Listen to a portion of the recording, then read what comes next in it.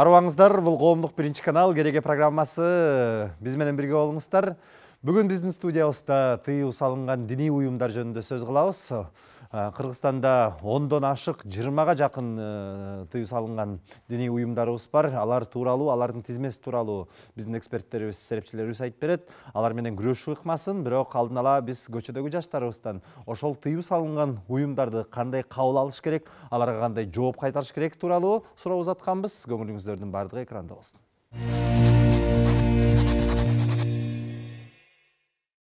Ар бир адам өзү тандайт да, эмне кыларын, кайсы динге барарын, же христиан болобу, же мусулман болобу, же буддист болобу. Билбейм, ал адамдын өзүнө. Бизде деген, мисалы, ирандардыкындай мусулмандык мамлекет эмес, же бизде андай эмес да, бизде бардыгына бирдей да. Мейли христиан бол, мейли мусулман бол, эми көпчүлүгү мусулман деңиз, бирок ар бир адам өзү эле тандап калып неметет болуш керек. Мен ойлойм, мисалы бизде азыр муфтияттын атайын Чубагажы Жалилев бар, Абдушкур Ажы Нарматов бар. Ошолор атайын бир өзүнчө бир ачык түрдө сабак өтүш керек деп ойлойм. Эркектерге болсо эркектерге, аялдарга эми парда тосуп, ошентип сабак өтсө, мындай ачык түрдөчү. Аны бүт баары билиш керек, эч кандай жабык жерде болбош керек. Ачык түрдө кыла турган болсо, мен ойлойм, анда баары жакшы болот деп. Ошондо кандай десем, бардыгы туура динди түшүнөт деп ойлойм. Диндин туура жагын билет деп ойлойм. Менимче деген ар кандай окуу мекеме жайларда же болбосо мектептерде, болбосо ошондой коомдук жайларда түшүндүрүү иштерин жүргүзүшү керек. Мисалы үчүн азыр көптөгөн андай терс таасир деген уюмдар бар. Ошондой эле пайдасы бар да уюмдар бар да. Ошонун эмне айырмачылыктары бар, кандай кайсы жолдору туура, кайсы жака багыт бериш керек. Жаштар негизи азыр мисалы үчүн туура багыт ала албай эле жүрүшөт. Негизинен ошо туура жолго багыт бериш керек деп ойлойм. Ал үчүн ар кандай ошо мекеме жайларда, уюмдарда түшүнүк иштер жүргүзүлүш керек. Баары бул адам өзүнүн көз каранды, анан чөйрөгө да байланыштуу. Ал үчүн досту да туура тандаш керек. Анан ата энеден дагы жакшы тарбия бериш керек. Жана ата энеден жана чөйрөдөн зависит этет деп ойлойм мен, потому что эки жактан тең тарбия жакшы бериш керек. Анан азыркы учурда интернетте туура эмес нерселер көп, видео, жаман видеолор деле чыгып атышат. Ал жаш баланын деги эле бүт эле элдин психологиясын бузат деп ойлойм. Диндин ар кандай тармактары бар да, алардын Мухаммед саллаллаху алейхи ва саллям айткан, алардын бирөөсү гана туура депчи. Калгандары бул адамдардын ичинен эле ойлонуп чыгарылган нерселер да, алар динде туура эмес маалымат алышат. Мисалы дегенде, динде бар да, сен бир кыпындай кичинекей жаныбарга дагы зыяның тийбеш керек дегенчи. Алар болсо мындай көп зыян келтиришет да адамдарга, мындай динди туура эмес түшүнгөн үчүн.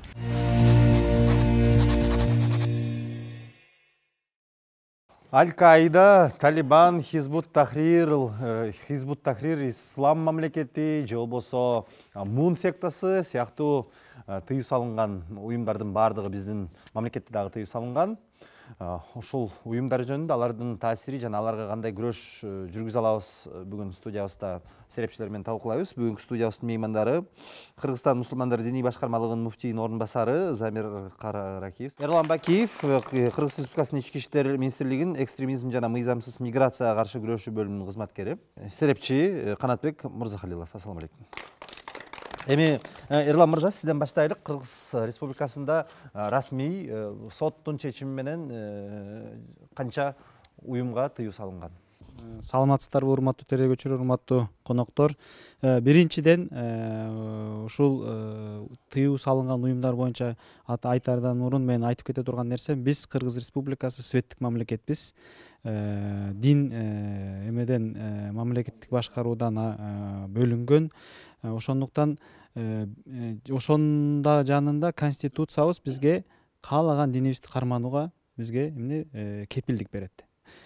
Бул кайсыл жерге чейин ошол дин, ошол агым, ошол уюм биздин мыйзамдарды бузуп, ошол кандайдыр бир коомчулукка кооптоону алып келгенге чейин бул уруксат берилет да. Мына ушул сиз жана атап кеткен 20 уюм бүгүнкү күндө ошол биздин коомчулукка кооптоону алып келгендиги үчүн түрдүү инстанциядагы соттордун чечими менен тыюу салынган уюмдар да. Бүгүнкү күндө ушул кандайдыр бир уюм фатва чыгарып коюпту, бул экстремисттик, террористтик экен деген нерсе бул туура эмес. Бизде бир уюмду тыюу салууга бир гана соттун өкүмү керек.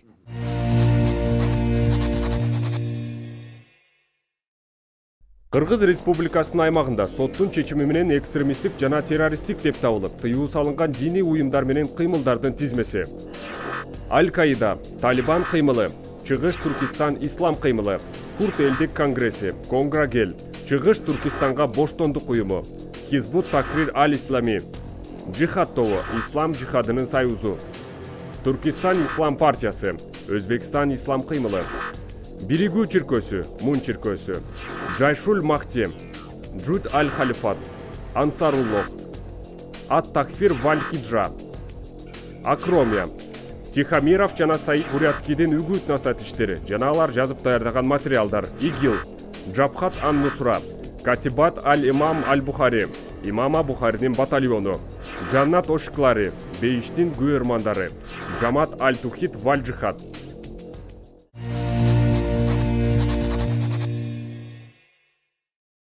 Ошол 20 уюм мынакей, алардын арасында Жаннат ошуклары, Катибат Аль-Имам Аль-Бухари, Джабхат ан-Нусра жана башка уюмдардын баары бар экен. Мына Акрамия деген уюмга да 14-жылы тыюу салыныптыр. Ошол 20 уюмга болжол менен канча Кыргыз Республикасынын жараны мүчө болчу же болбосо учурда мүчө деп бир болжолдуу сандар бар? Эми бул боюнча айтып кете турган болсок, бизде 20 уюмдун ичинен экөөсү экстремисттик, бул Хизбут Тахрир Аль-Ислами жана Акрамия, бул экстремисттик уюмдар, калгандары экстремисттик жана террористтик уюмдар, жана бир секта муна деструктивдүү уюм катары өтөт. Биз бул уюмдардын көпчүлүгүн эл аралык келишимдерге кол койгондугубуз үчүн тыюу салганбыз. Мисалы үчүн атап кете турган болсок, Аль-Каида, Талибан, Ислам мамлекети сыяктуу уюмдарга бизде түздөн түз ишмердүүлүк кылбайт, бирок эл аралык аренада булар террористтик топтор катары биз дагы эмне тааныганбыз. Башкача айтканда, ал уюмдун ишмердүүлүгү Кыргыз Республикасынын аймагында болбошу дагы мүмкүн. Болбошу да мүмкүн. Ал эми бизде мисалы үчүн Сирия менен байланыштуу түздөн түз биздин жарандар катышып жүргөн уюмдар атап кете турган болсок, бул 2014-жылдан баштап Ош шаардык соттун чечимдери менен тыюу салынган бул Катибат Аль-Имам Бухари, Жаннат ошуклары, Жамаату Таухид валь Джихад деген уюмдар. Мына Жаннат ошуклары менен Жамаату Таухид валь Джихадтын башында биздин жараныбыз турат, Сиражиддин Мухтаров деген жаран. Бүгүнкү күндө дагы деле Сирияда ошол азгыргы иштери менен алектенет. Мына биздин бир топ жарандарыбыздын өзгөчө жаштарды азгырган мына ушул жаран болот. Бүгүнкү күндө ошо Сирияга алып чыгып кеткен. Ошондуктан мына ушул интернет багытына да бир аз эмне кылдаттык мамиле жасашыбыз керек. Ошол менен биргеликте бизде мисалы үчүн Жайшул Махти деген террор тобу бар. Баарыбыз билебиз, 50 колониядан 2015-жылы 9 киши качканда мына ушул террористтик топтун мүчөлөрү побег совершать этишкен. Канатбек мырза, жогоруда айтылган уюмдар алардын ичинде Кыргыз Республикасынын аймагында ишмердүүлүккө алып барган жана алып барышы мүмкүн деген кооптуу уюмдардын негизги мамлекеттүүлүккө тийгизе турган коркунучу эмнеде? Эрлан мырзанын сөзүнө кошумча кылып, бул соттук инстанцияда 2003-жылдан 2017-жылга чейинки жабылган 20 уюм, эң акыркысы болуп мына Якын Инкар деген диний топ жабылды. Анын ичинде экстремисттикте Октябрь райондук соту тапкан.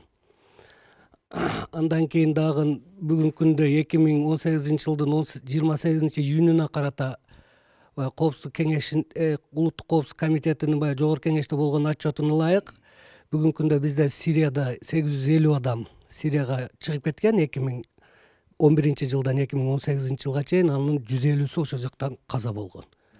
Анын ичинен дагы 25% булар аялдар деп эсептелип турат. Дагы бүгүнкү күндө кайтып келген же болбосо мына Эрлан айткан көп эле уюмдардын бул уктап жаткан ячейкалары дагы Кыргызстан аймагында өз ишин жүргүзүп атат. Эң негизги эле булардын ишки аракеттери бул биздин коомдук мамлекеттик түзүлүшкө күч менен кулатууга, анын түзүлүштү кандайдыр бир деңгээлде ударууга, андан кийин ар түрдүү террордук актылар жасап туруп, мамлекеттик бийликке баягы көз карандысылык кылып чакырууга неме кылышат да, үгүттөшөт өзүн чакыруучулары. Тыюу салынганы менен дагы эле өзүнүн бир ячейкаларын иштетип келаткан уюмдар бар да. Ал тыюу салынгандан кийин эгерде алар өзүнүн ячейкаларын же кандайдыр бир мыйзамга каршы иш чараларын кылса, албетте мына укук коргоо күч органдары булардын ишин мындай токтотууга толук мүмкүн. Бүгүнкү күндө мен айтып кетем, мамлекеттик деңгээлде буларга каршы иш чара жүргүзүү үчүн тиешелүү мыйзамдын актылар кабыл алынган. Бул экстремизмге каршы мыйзам, кылмыш жаза кодекси, улуттук коопсуздук концепциясы. Ошол мыйзамдар ишке толугу менен ашып атабы? Бул эми ашууга аракет болот. Албетте бул мыйзам болгон жерде булардын ишиге дагы бөгөт коюлат. Чоң рахмат. Кыргызстан мусулмандар диний башкармалыгынын муфтийинин орун басары Замир кары.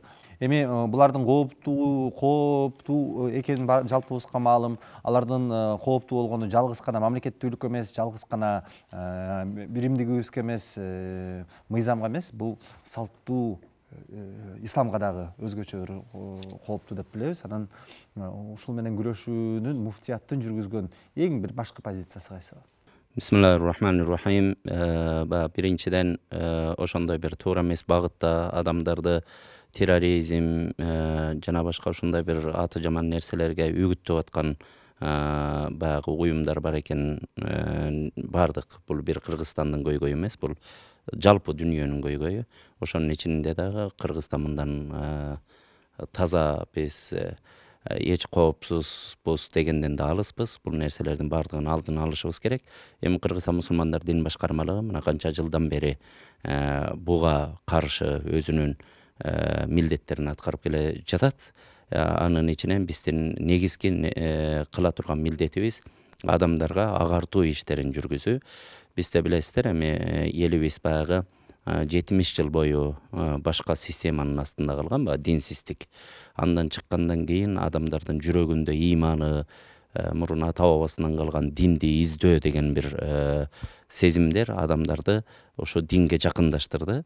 Көрүп атасыздар, канча 100 миңдеген адамдар жума намазга каттаганын, 100 миңдеген адамдар айт намаздарга келгендиги бул ошо мусулманчылыгыбызга баягы адамдардын согусагандыгынын белгиси. Эми ошондон пайдаланып, адамдар ар кандай бир ой пикирлерди киргизип ийип жатышат. Биздин негизги колубуздан келген нерселер ошо адамдарга туура бир багытты түшүндүрүү. Биздин динибизде эч качан терроризм же болбосо ушундай бир жаман нерселер эч болбогондугуна далил. Ар бирибиз биздин аталарыбыз эми башка системанын астында калды деп айта алабыз, бирок чоң аталарыбыз, бабаларыбыз бардыгы ар бир кыргыз баласынын чоң атасынан ары тарта бүтүн аталары, энелери ошо динди тутуп жашашкан. Ошо кезде ар жерде көчмөн калык болуп тоо араларында жашаган. Бирок ошол учурда да ачарчылыкта да бири-бирин багып келишкен. Эгер дин терроризмге үгүттөй турган болсо, ошол учурларда коюй дей турган учурда азыркы кезде ушу адамдарда мыйзамдуулук болгон мамлекеттерде канчалык мунун айласын таппай атышат. Ал кезде эч ошондой караңгылык абалда адамдар эгер дин бир терроризмге үгүттөй турган болсо, адамдар кырылып калат эле да. Ошого азыркы кезибизде эми адамдарыбызга туура бир маалыматты түшүндүрүшүбүз керек. Дин эч качан бир жамандыкка үндөбөй турган таза дин экенин, адам динибизде ошо бир кумурсканын, адамды кой бир кумурсканын бир буту сынып калса, ошого бир бооруруй турган дин экенин, пайгамбарыбыз саллаллаху алейхи вассалам бул дүйнөгө адамдарга мээрим үчүн жөнөтүлгөндүгү тууралуу адамдарга бир агартуу иштери жүргүзүлүү биздин милдетибиз болуп эсептелинет. Буга мына акыркы 5 жылдын ичинде 4-5 жолу биз эл аралык чоң симпозиумдарды, конференцияларды ошо экстремизм, терроризмдин алдын алуу боюнча уюштурдук. Андан кийин бизде мына 1000ден 1,5 миңге жакын жума намаз окулган мечиттерибиз бар Кыргызстан боюнча.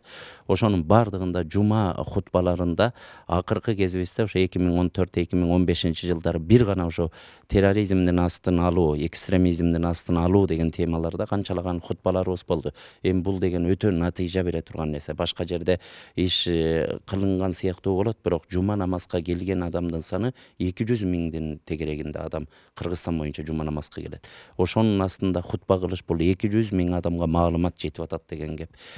Колубуздан келишинче китептерди иштеп чыгардык. Бул тууралуу кыска метраждуу фильмдерди иштеп чыгылып жатат. Мына акыркы кезде мына күч органдары жакшы билет. Биздин улуттук коопсуздук комитети берген маалымат боюнча акыркы жылдары акыркы 1-2 жылдан бери ошо Сирияга көчүп кетүү же болбосо жанагындай бир терроризмге үгүттөө деген өтө мындай пайызы азайды. Бул дагы ошо биздин кылган эмгектерибиз деп билебиз. Негизги максатыбыз, негизги биздин милдетибиз ошо элге түшүндүрүү. Болгон алыбыздын жеткени да ошо, пайгамбарыбыздын көрсөткөн жолу да ошо. Пайгамбарыбыздын учурунда дагы адамдар ар нерсени ар жака багыттайт эле, бирок пайгамбар саллаллаху алейхи вассалам бир гана чындыкты жеткирүү менен динибизди бизге жеткирген. Учурда ишмердүүлүк жүргүзүп жаткан, сиз айтып аткан салттуу динден тышкары бир башка нукка бурулуп кетип аткан диний уюмдар барбы? Жана 20 уюмдан башка сиздер ушул сунуштай турган ушул уюмдарга бир көзөмөл мамлекет салып берсеңер жакшы болот эле, ички иштер министрлиги бир карап берсеңер жакшы болот эле деген. Жекече менде бир адамдарды бир уюмга кирип алдың деп бизде жамааттар болуп атат. Ар бир жамаатты түшүнүшүбүз керек. Бир жамаат деселе биз чочубашыбыз керек мынданчы. Бул эмнеден болот? Билимдин баягы тайкылыгынан болот бул нерселер. Жамааттар эми пайгамбарыбыз кылган нерсени адамдардын бардыгы өзүнүн баягы акылынын жетишинче, өзүнүн ошол нерсе туура деп туруп пайгамбарыбыздын хадисин алып туруп, өзүнүн аң сезимине жаккан нерсе менен динге кызмат кылам дейт. Эми жамааттарыбыз бар, ар кандай методдор менен баягы элибизди жакшылыкка чакырып аткан. Бир гана элибизди ошо диний пайгамбарыбыздын системасынан чыгып кетпей, ал баскан турганына биз кийлигише албайбыз. Кандай кийим кийгенине, адам жылаңбаш жүрүп алабы, селде кийип алабы, буга кийлигише албайбыз. Бирок адамдын ичинде оозунан туура эмес сөз чыкпаса, диний принциптерден чыкпаган адамдарды бир эч качан бир ушуну карап кой деп айткандан алыспыз. Бирок чындап бир нерсеге үгүттөсө, жанагындай терроризм, экстремизм деп бир туура эмес багыттагы үгүттөгөн адамдар сөзсүз мамлекет астында жооп бериши керек.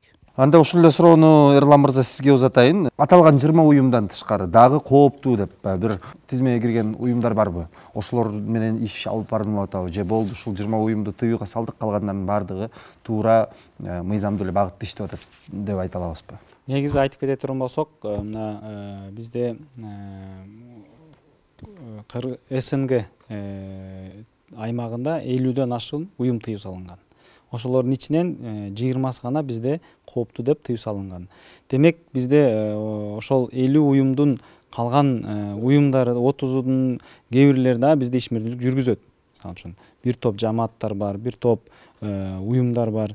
Бирок баарыбызга белгилүү болгондой, бизде могул биз 2014-жылы коргоо кеңешинин чечиминде, анан кийин бир нече жамааттар боюнча маселелер көтөрүлгөндө, бизде ошол убакта президентибиз дагы айткан, биз баягындай күч ыкмасы менен эмес, эмне сүйлөшүү ыкмалары менен бул маселени чечкени. Себеби бир уюмду тыйып койсок, ал баягындай жашыруун өздөрүнүн жолдоруна кирип кетиши мүмкүн, подпольеге кирет деген маселе бар да. Ошондуктан бүгүнкү күндө бул багытта биз аябай кылдаттуу мамиле жасашыбыз керек. Себеби бул көзөмөлдөбү ошол 30 уюм? Сөзсүз түрдө. Эми анын 30 уюмдун баары эле бизде эмес. Бизде жок алардын баарысы элечи. Бирок кээ бирки жамааттар жана уюмдар бизде ишмердүүлүк кылат. Бирок алардын ар бири сөзсүз түрдө көзөмөлдө.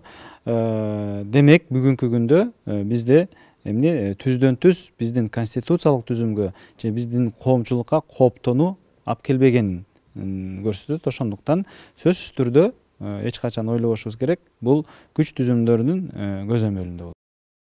Канатбек мырза, бир кошуналардын, коңшулардын же болбосо дүйнөлүк практикага келе турган болсок, биз балким биз колдонбой аткан, бирок дүйнөдөгү же коңшу мамлекеттер колдонуп аткан ушундай уюмдар менен күрөшүү практикасын бизге балким киргизүү зарылдыр. Барбы ушундай учурлар? Бүгүнкү күндө терроризм коркунучу, экстремизм маселелери, жаштардын радикалдашуусу бул жалпы глобалдык масштабта караганда бул өтө чоң трендке айланып калды. Ошол эле 2011-жылы Сириядагы ички согуш болуп, анан 2014-жылы ислам мамлекети түзүлүп, Сириянын аймагында Алардын ичинден Европа, Батыш Европа өлкөлөрүнөн, СНГ өлкөлөрүнөн баягы 50 миңден ашык ошол жарандардын ошол ислам мамлекетинин составында согушуусу, анан Эрлан айтып кеткен баягы Сыраждин дегенде Абу Салих деп өзү Орто Азиядагы мына ислам мамлекетине барган катарында согушуп жүргөн Борбордук Азиянын жарандарынын да арасында координаторлук милдетти аткаруусу бул трендтин өсүп баратканын белгилейт да. Мына Сириядагы согуш басаңдап калып, быйылкы жылы мен билгенден 2018-жылы ошол жака массовый выезд токтоду Кыргызстанда. Бирок дагы эле кайта айта кеткен себебибиз ошол жерден кайтып келген биздин жарандар кучургундарына белгисиз. Же болбосо баягы 20 уюмдун ичинде составында жүрүп, бул жерде баягы спящий ячейка деп коет, уктап жаткан жамааттардын акырындап активдешүүсү, андан кийин мына жамааттык коопсуздук кызматташтык уюмуна чындыгында 50ден ашуун уюм террористтик, экстремисттик деп табылган. Мыйзам деңгээлинде бул биз ошол уюмга киргенден кийин мыйзам деңгээлинде биз унификация кылууга милдеттүүбүз. Бирок мунун чечүүнүн жолу тыюу салуу эмес да. Агартуу. Тыюу салган күч колдонгон жерде бул физиканын закону боюнча бул кайра жарылып кетет. Бул жерге албетте идеологияга албетте идеология менен күрөшүш керек. Идеология менен күрөшүп, ошол жерде агартуу иштерин көбүрөөк жүргүзүп туруп, жаштарга негизгиси теология эмес, дин таануу сабактарын көбүрөөк өткөрүш керек. Дин таануу сабактарын. Бир эле диндин басымдуулугун өткөрбөш керек. Кыргызстан көп диндүү, көп улуттуу мамлекет болуп калган. Ошон үчүн приоритетти биз баягы светтүүлүк, секулярдуу принциптерге таянышыбыз керек дагы. Ошол жалпы диний баалуулуктарды жайылтып туруп, анан эң негизгиси мыйзам базаларын чыңдап алышыбыз керек. Бул биринчи кезекте турган мыйзам базасы бул диний билим берүү жана диний билим берүү мекемелери жөнүндө деген мыйзамды иштеп чыгып, аны кабыл алдырып, мамлекет оюнунун эрежелерин аныкташ керек. Ал жөн эле четте туруп арбитр болбош керек. Мына кече эле ислам секулярдуу мамлекет деген чоң Бишкекте эл аралык конференция болду. Ошондо биздин президент Сооронбай Жээнбеков да өз сөзүндө айтты, мындан ары мамлекет диний маселелерге дагы көңүл бөлөт деп. Ошол эле жерде айтылып кетти мына кыргызча ислам, кыргыз исламын иштеп чыгыш. Жок, ошону айтайын деп атат элем. Ошол жерде Абу Дабиден келген баягы аткаруу комитетинин башчысы Аль-Нумани деген киши, сырттан келген киши айтып атат. Ай, айланайын кыргыздар, силер башка жактан келген диний агымдарга баш ийбей, өзүңөрдүн исламыңарды иштеп чыккыла, өзүңөрдүн исламыңарды жайылткыла деген нерсе менин түшүнүгүм боюнча бул биздин ата бабабыз карманып келген Ханафи агымынын, Ханафи мазхабынын матуриди ишенимин. Бул баягы 2014-жылы алынган концепцияда так даана көрсөтүлгөн. Ушул нерселерди биз акырындап алып бара беришибиз керек. Ошондо гана мына терроризм, экстремизм коркунучтарын мындай буйтап чыгып кетүү мүмкүнчүлүктөрү бар да. Эми урматтуу телекөрүүчүлөр, бизге байланышка чыксаңыздар болот. Байланыш телефондору электрондук дарегибиз экранда. Ал эми учурда меймандар менен түз байланышта биздин балдар кыздарыбыз. Саламатсыздарбы? Өтө кызыктуу тема болуп атат. Эгер сурооңуздар болсо узатсаңыздар болот. Келиңиз сиз. Санастарбы мамлекеттик каттоодон өтпөй туруп эле ачык даана түрдө өз иштерин жүргүзүп жаткандай кандайдыр бир агымдар барбы? Алар менен кандай иш жүргүзүп жатышасыз? Бүгүнкү күндө мисалы үчүн каттоодон өтпөй туруп ишмердүүлүк жүргүзгөн бир топ уюмдар бар. Булардын ичинде мисалы үчүн Ахмадиттер бар. Ахмадия деген агым ал каттала элек. Ошол менен биргеликте мына көп аябай көйгөйлүү маселе мына теңириянство, теңирчилик боюнча тоже дин катары каттайлы. Бирок бул бир дүйнөлүк көз караш да теңириянство. Бул бир дин эмес да. Себеби диний жөрөлгөлөрү болгон бир уюм гана бир диний уюм катары катталат да. Ошол сыяктуу бир топ уюмдар бар бүгүнкү күндө. Ишмердүүлүктөрүн алып келишет, бирок официалдуу түрдө баягындай учетный регистрациясы каттоодон өтпөй туруп алып жүрүшөт да. Себеби алар бүгүнкү күндө шарттары бар. Каттоодон өтүү үчүн 200 кишинин колу коюлуп, анан кийин өздөрүнүн ошондой талаптарын аткарганда гана бизде дин иштери боюнча комиссиябыз ошол бул каттоодон өткөрөт да бүгүнкү күндө. Рахмат. Сиздин сурооңуз. Саламатсыздарбы? Эрмек Усупов, муфтият өкүлүнөн суроо берейин сизге. жана жума намаздарга жаштары көп барып атпайбы, студенттер, жаштардын өкүлдөрү.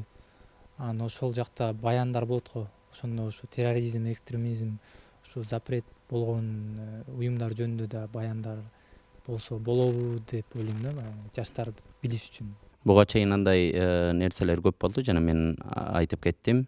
Бизде дагы баягы жумалык хутбаларыбызды баардыгын ошо заман учурга жараша 2 жылдан бери кайсы жумада кандай темада хутбалар сүйлөнүлө турганы бүт графиктери түзүлгөн.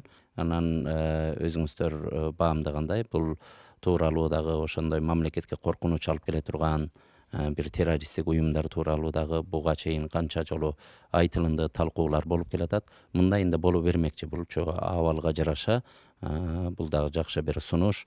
Колубуздан келишинче ошо элибизге баяндап туура бир багыт бергенге аракетибизди кылабыз. Эрлан мырза, сиз айтып бердиңиз беле, эсимде жок же сиздин кесиптештериңиздерден уктум белем. Ушул жана кибер кылмыштуулук менен күрөшүү боюнча сиздердин кесиптештериңиздер күнүнө YouTube'да 30дан 60ка чейинки материалдарды блокко коюп келебиз деп. Ошол биздин бөлүмүбүз, кибер коркунучтарга каршы аракеттенүү бөлүмүбүз күнүн сайын ошол мониторинг өткөрүшөт. Интернет тармагында бизде онлайн же интернет кайгул деген долбоорубуз бар. Бул долбоордо биз жаштар менен иштешебиз. Алар ачык болгон ресурстарды мониторинг кылганы бизге жардам беришет. Кандайдыр бирөө пост жазып атат, кандайдыр бир туура эмес маалымат таратса, биз ошол аккаунт боюнча иш алып барып, аны изилдөөлөрдү жүргүзөбүз ушул боюнча. Бирок буга жаштар сиздердин да көмөгүңүздөр керек, биздин жалпыбыздын. Себеби жалпыңыздарга маалым болгондой бир аккаунтту блоктош үчүн ага белгилүү бир сандагы колдонуучулар ага каршы көрсөтмө бериш керек. Сиздин сурооңуз. Менин суроом жана бул эксперт агайга болмокчу да, анан муфтиятка да болмокчу. Бизде идеология жок деп атпайбы? Идеология менен жооп бериш керек деп атат да. Эми биз ошо идеологияны мектептен баштасак болбойбу? Билим тармагынан башкача айтканда. Муфтият мисалы билим базасын түзүп берсе, өзүңүз айтмакчы, дин таануу базасынчы. Мисалы 7 класстан киргизсек, Ханафи мазхаб боюнча ошону муфтият менен мамлекет биригип бир диний идеология, жок Кыргызстанга идеология келтирсек болбойбу? Мисалы бизде жана Абу Дабиден келген киши дагы айтып кеткенде, ислам кыргыз исламын алып чыккыла деп атпайбы? Ал исламды кыргыз жүзү менен алып чыккыла деген да ал жердечи. Ал исламдын эрежелери ал жерде өзгөрбөйт да. Мисалы кыргыздын салттарына исламга салтты кошуп албайбыз да. Ошого ошондой мисалы бул азыркы айтып аткан нерселер менен мисал Туркия болуп бере алат да. Алар өзүнүн идеологиясына кармап калган, анан динди да кармап калган, анан демократиялык да мамлекет болуп келип атат да. Баарын чогуу алып келип атат. Мисалы кээрки мамлекеттерге окшоп, мисалы Саудияга окшоп, монархиялык өлкө эмес ал жерчи. Демократиялык президент шайлоо болот. Анан бирок ислам жүзү менен. Ал Абу Дабиден келген алымыбыз бизге ошону жеткизгиси келди. Силерди Кыргызстанда өзүңөрдүн идеологияңар менен, ислам жүзү менен, кыргыз ислам жүзү менен чыккыла деп. Ошого муфтият менен иштесе болбойбу? Ооба, муфтияттын мектеп программасына кийлигишип программа даярдап берүү өзү канчалык мыйзамдуу? Негизи мен башында айтып кеттим го, биз светтик мамлекетпиз. Светтик деген бул атеист мамлекет деген эмес, дин мамлекеттен сырткары. Биз жалпы билим берүү мекемелерибизде динди окута албайбыз. Мисалы үчүн муфтияттан бир имамыбыз барып, ошол жерде мектепте акыйда же башка нерсесин окута албайбыз. Бул бир. Бул мыйзам бузуу. Экинчиси, биз 80ден ашуун этникалык жана түрдүү диндерди карманган жарандардын жашаган бир өлкөбүз. Ал жерде биз мектепке барып Ханафи мазхабын, Матурди акыйдасын окута албайбыз. Себеби андай укугубуз жок. Ошондуктан бул жерде бүгүнкү күндө дин комиссиясынын тарабынан иштелип чыккан 56 мектепте бүгүнкү пилоттук түрдө Бишкек шаарында 56 мектепте диндер тарыхы боюнча дин таануу сабагы киргизилген. Ал жерде бир гана ислам эмес, башка негизги багыт карманган диндерди, ошол христианство, иудаизм, ислам, буддизм түрдүү диндерди таанытуу максатында базалык маалымат берилет. мына ушуну айтып кетсек, себеби биз светтик мамлекетпиз. Турциянын модели ал өзүнүн модели. Биз Турциянын моделин бул жакка алып келе албайбыз, себеби алардын светтик түшүнүгү ошол деңгээлде, биздин светтик түшүнүгүбүз өзүбүздүн деңгээлибизде, өзүбүздүн түшүнүгүбүздү алып кетебиз. Себеби Турциянын же башка мамлекеттин моделин алып жашоо үчүн ал мамлекеттер басып өткөн тарыхый жолду дагы басып өтүшүбүз керек да. Биз болсо 70 жыл Советтер Союзунда жашасак, ага чейин башка болуп келсек, өзүбүздүн өнүгүү жолубуз бар. Бул биз талкуулап жаткан маселенин кичине рамкасынан чыгып кетти. Ошондой болсо дагы бул жигиттин суроосуна жоопту Эрлан мырза дагы жакшы айтып кетти. Экинчиден биз мына 70 жыл атеисттик тоталитардык диний системада жашап, андан кийин мына 91-жылдан баштап либералдык бир системага, диний системага келип калдык да. Бүгүнкү күндө Кыргызстан ошол дин менен мамлекет кандай иштеш керек деген моделин аныктоо алдында турат. Бул паритеттик, корпорациялык модель болуш керекпи же паритеттик модель болуш керекпи деп да. Мына 2014-жылдан бери мамлекеттин динге болгон саясаты кээ бир деңгээлде активдешкендигинин дагы себеби ушундай болуп атат да. Анан кийин мына диний негиздеги бир эле динге, мен баягы өзүм сөзүмдө дагы айттым, бир эле динге биз баягы упор бербешибиз керек. Себеби дегенде биз көп улуттуу, көп диндүү мамлекет катары калыптанып калдык. Ошол башка динге ишенгендер дагы бул кыргыз мамлекеттин жарандары. Кыргыз мамлекет, алардын укуктарын кайда катабыз? Ошого дагы мына жаштар дагы толеранттуу, диний чыдамкайлуулукка дагы үйрөнө бериш керек. Биз ушул принципти дагы кармасак жакшы болот да. Эгерде бир толеранттуу мамилени кылбасак, бул радикализмдин дагы бир бутагы болуп калат. Соңку сөздү мен Замир Кары Ракиевке берейин. Сиздердин мына программанын алкагындагы мүмкүнчүлүгүңүз менен пайдаланып, балким дагы болсо биздин жаштарга көрүп аткан көрүүчүлөргө кайрылууңуз. Биздин соңку 1 мүнөт убактыбыз бар. Ошо телевидение аркылуу жалпы эле элибизге, бизде эми Кыргызстаныбызда дээрлик 90% калкыбыз ислам динин кармайт. Анан баардык ошо ата-энелерге, жаштарга кайрылуубуз. Ошо жаштар ошо диний багытка тартылып аткан ата-энелер, балдары диний багытка тартылып аткандары ошол нерсени бир тактап билип койсок, кай жерде болуп атат, ошол жерде жергиликтүү аалымдарыбыз бар, казыяттарыбыз, райондук имам хатибияттар бар. Азыр Кудайга шүгүр билимдүү балдарыбыз жерлерде иштеп атат. Ошол жерлерге кайрылып, ушунун негизги багыттарын бир аныктап койсок, же болбосо жанагындай туура эмес бир багытка азгырылып кетпеш үчүн. Анан жаштарыбызга дагы кайрыларыбыз, баягы дин деген бул оюнчук нерсе эмес. Дин бир башка илимге окшобогон нерсе. Бул дин дегенде өтө кылдат мамиле кылыш керек бул нерсенин. Анан ар бир нерсеге жөн эле интернет аалым болбой, баягы Google'да ача калып, же болбосо Facebook'дарда ача калып, ошондон үйрөнбөй, бул дин деген бул отуруп устаттын астында үйрөнө турган улуу дин. Пайгамбарыбыздан бери ушул күнгө чейин ошондой келатат. Бул тартипти бузуп ийбесек, ошон үчүн азыр эмнеден чыгып атат? Жалаң ушундай кыска ойлоо менен 3-4 хадис жаттай калуу менен анан туура эмес бир багыттарга жаштарыбыз тартылып кетип атат. Ошол нерселерден сак болсок, анан Кудай Тааладан тилейнерибиз, элибизге тынччылык, аманчылык, диндин түшүнүгүн дагы Кудай Таала элибизге бир туура түшүнүктүү атабыз тутуп келаткан түшүнүктү берүүсүн жараткандан суранып кетмекчимин. Чоң рахмат, жалпыңыздарга терең ыраазычылык билдиребиз. Урматтуу телегөрүүчүлөр, биздин электрондук дарекке жазыңыздар, сиздердин пикириңиздерди күтөбүз. Байланышка чыгыңыздар. Ушуну менен керегенин бүгүнкү чыгарылышы соңуна келип жетти. Көрүшкөнчө.